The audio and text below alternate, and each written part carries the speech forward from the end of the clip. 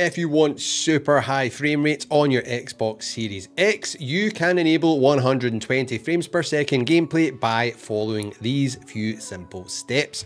First off, you need to go over to settings on your Xbox dashboard, and you must ensure you have a compatible monitor or TV which supports 120 FPS output. So it will be 120 or 144 Hz monitor or TV or higher. So make sure you've got that. It'll be HDMI 2.1 and you should be jamming. So then we want to go into general, TV and display options, and you can see here we have a few settings. We've got the refresh rate, which we want to put up to 120 Hz. If you don't see that though, you may need to go over to video fidelity and overscan. Click on this, and I'm just going to show you what happens here. So it's set to override and auto detect, which seems to be the standard setting, but we want to select HDMI.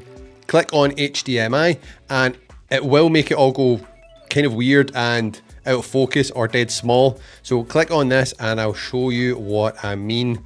Once the signal comes back, you can see it's all kind of fuzzy and doesn't look very good. So come back out of here, and it's because the resolution has went way down. Click on this and we want to go up to 1440p, which is what my monitor is.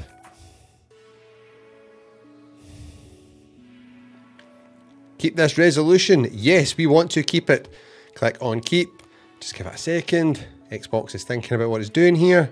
And there we go. We're now at 1440p, but we want to bump up the refresh rate. So 120 Hz means 120 frames per second, which we can then use in compatible games. So click on 120 frames per second.